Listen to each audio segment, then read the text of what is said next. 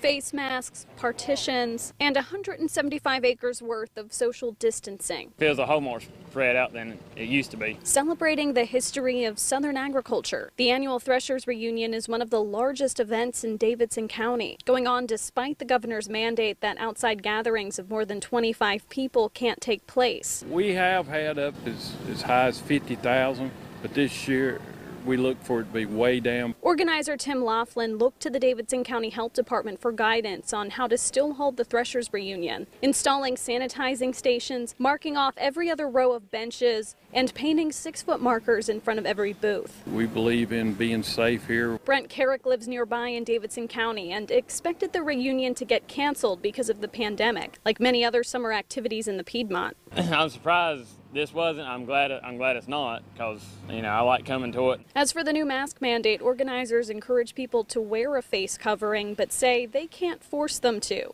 Brent tells Fox 8 he chose not to wear one Tuesday because he has breathing problems. And for those who are wearing one, like Abby and Chloe Craghead from West Virginia, it's just so spread out. I'm not really that worried about it. We encourage people that, if they don't feel comfortable, not to come out to Denton FarmPark.